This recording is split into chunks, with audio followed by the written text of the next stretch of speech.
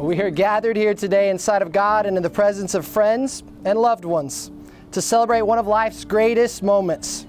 We're here to give recognition to worth and beauty of love and to add to our best wishes and blessings the words that will unite Andy and Madison today in holy matrimony. Since I've known him, he's always been driven, intelligent, and above all, kind. When I met Maddie, I knew she was special. But as I got to know her, I knew that this day was inevitable.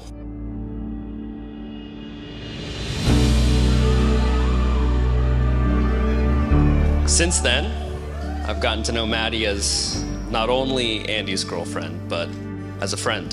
And I truly could not imagine somebody better for him.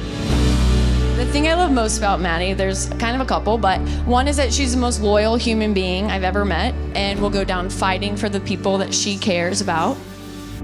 Andy, we know that you have always treated Maddie the way a man should. You bring her laughter and happiness to her life.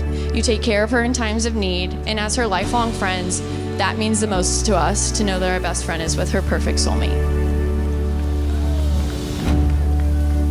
I've had the blessed assurance of being able to see their love in action the last few months as I've gotten to meet with them, and I know that their marriage is going to honor the Lord. Because marriage is not an invention of man, but it is an invention of God.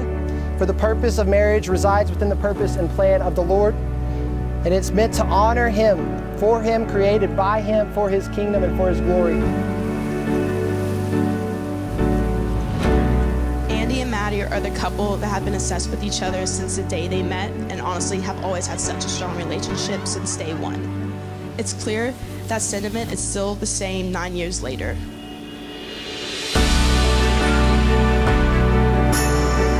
I, Andy. I, Madison. Take you, Madison. Take you, Andy. To be my wedded wife. To be my wedded husband. To have and to hold and to this day forward. For better or for worse. For richer or for poor. In sickness and in health. To love and to cherish. Loving what I know of you. Trusting what I do not yet know. Till death do us part. Till death do us part.